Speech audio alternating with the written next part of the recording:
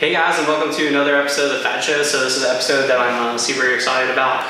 I feel like I've been saying that a lot recently about my episodes, but ever since we moved into this new place and I got this bigger garage, I was just like so excited to customize it and make it my own. I have done a few videos as far as doing the door insulation and the LED lights, but now I'm finally doing my toolbox and storage system.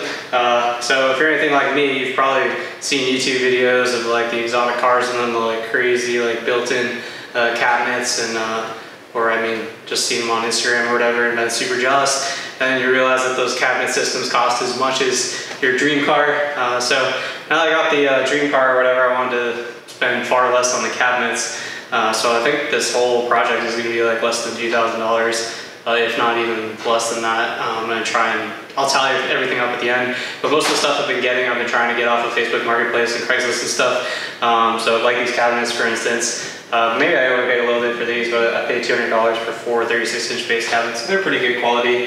They are a little beat up, so I've had to make a few repairs on them. But those are going to be the base, and then I got this new Harbor Freight 44-inch toolbox, which I just got last night and haven't really messed around with at all yet, but so far I'm super excited about it. It's far nicer than my old Craftsman that I've had for over 20 years. I mean, it's been great, but this is a little bit nicer.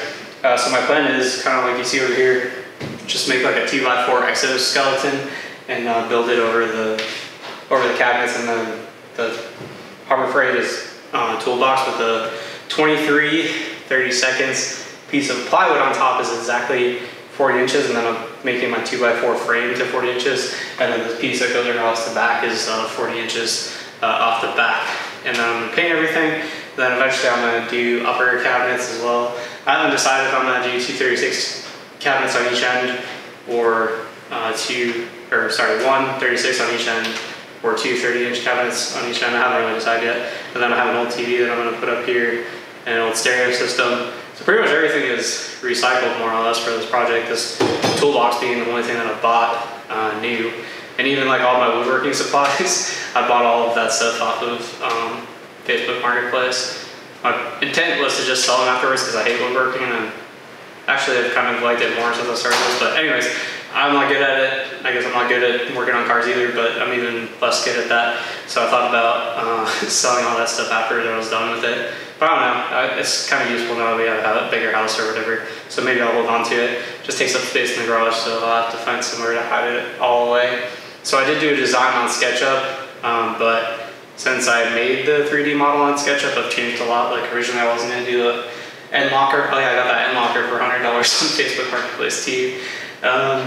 So yeah, I wasn't going to do an end locker. I was just going to do cabinets all the way across the bottom, but I kind of wanted a tall locker for all my oils and stuff like that. So I got that for cheap. So that's going to stay, and I'm doing the 3 cabinets in the toolbox in the middle. I got the 44-inch Harbor Freight with the 14-inch extension. I'll probably do a more in-depth video of this later, but once I get to mess around with it more.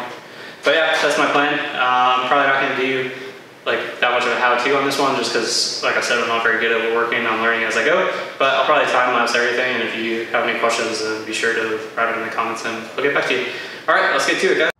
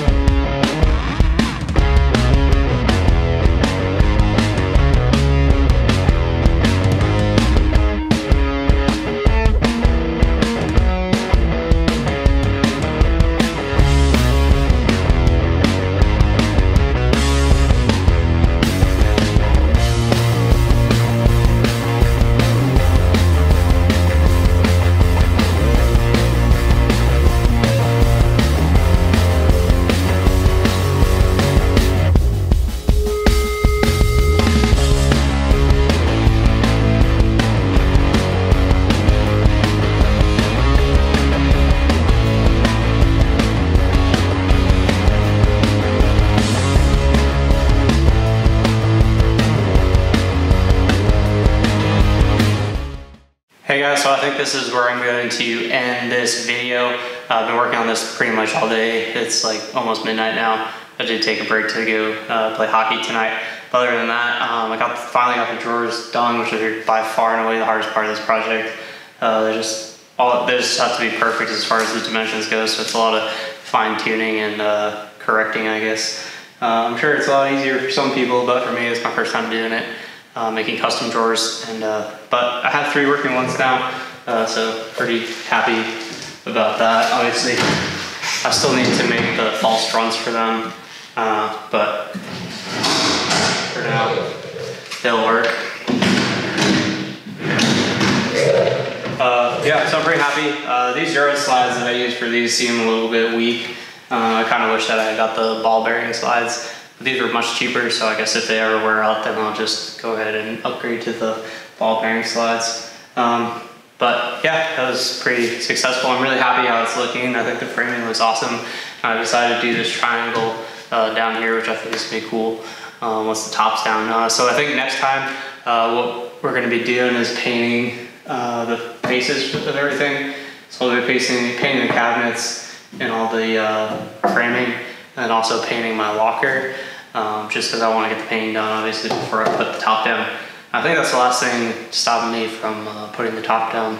And then once I get the top down and see where the trim's going to go, then I'll make the false fronts for these and get new hardware for the cabinets and new hardware for these. But so far, I'm really happy with how it's looking. Thank you guys for watching. Stay tuned for next time. Bye.